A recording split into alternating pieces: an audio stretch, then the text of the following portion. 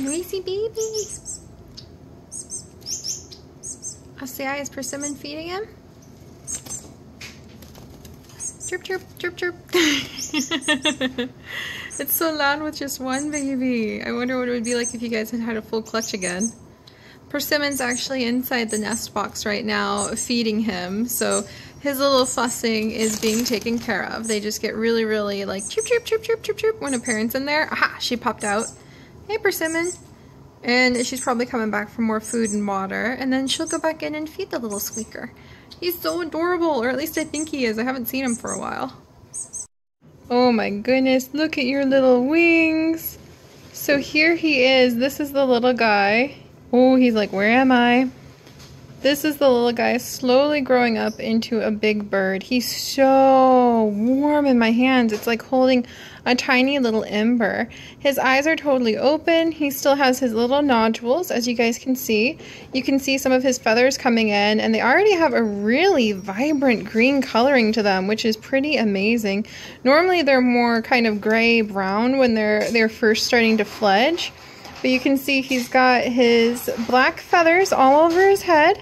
And he's got his tiny little tail feathers starting to poke out. You can see the very, very ends of them are just beginning to kind of open up. Oh my gosh, you can see his little feet. So he looks kind of closer to what a real bird looks like now. He's hunched down because he's a little bit freaked out, so I'm not going to keep him out any longer. But I just wanted to give you guys a really quick Birdseed Diary update so you can see what he looks like and how he has developed so much in just a few days. It's been less than a week since the last video. His eyes have opened, his feathers are coming in, and Mom and Dad are doing an excellent job at keeping him fed so that he can continue to grow. And I keep saying he, but I actually have no idea if it's a male or female, and I won't find out until it's much, much older, probably around 6 to 8 months old, after the first molt, when the adult colors start to come in. So this is not quite the adult colors, though he's probably going to be a greenback like these two. And again, I keep saying he, but it could be a girl.